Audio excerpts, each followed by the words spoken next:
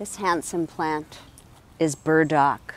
Burdock, Arctium lapa or Arctium major. The only difference is the size of the leaves.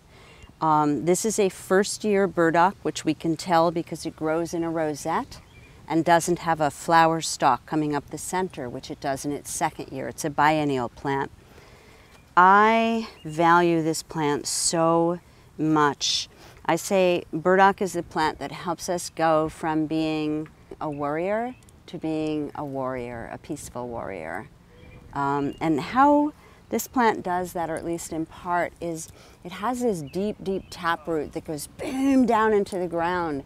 And when we take this plant into ourselves, it helps us put our taproot down into the ground very well too.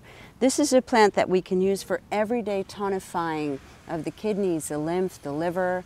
We can drink infusion, which is actually quite sweet and tasty, or we can use a tincture of the plant. It also happens to be one of my favorite plants to use for potent ivy rash, otherwise known as poison ivy, but I try to befriend it, so I call it potent instead. The skin responds well to when we take a whole leaf of the burdock, which means burr. It gets these burrs on the flower stalk, and dock means big leaf, so it's the big leaf plant with burrs.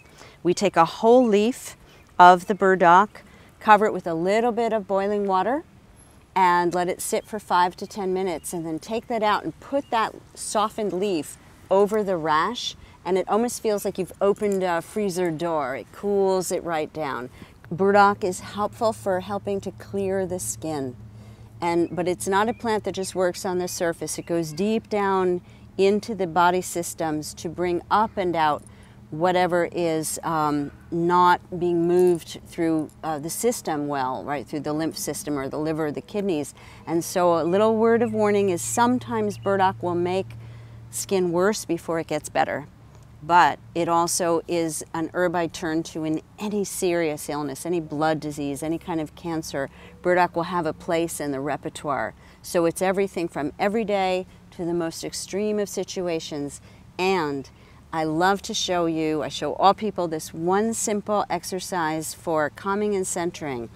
I'm going to take these 2 fingers of each hand, and I'm going to put them right into the center of the rosette.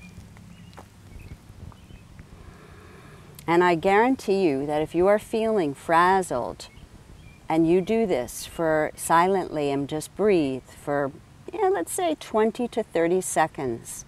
I've done this with teenage boys, I've done it with elders, I've done it with all kinds of people. Every single one of them has said, wow, that really shifted my whole state of my being. So this is something you can go outside and do, and it shows us that sometimes we don't even have to take the plants for them to help us to heal ourselves. Burdock.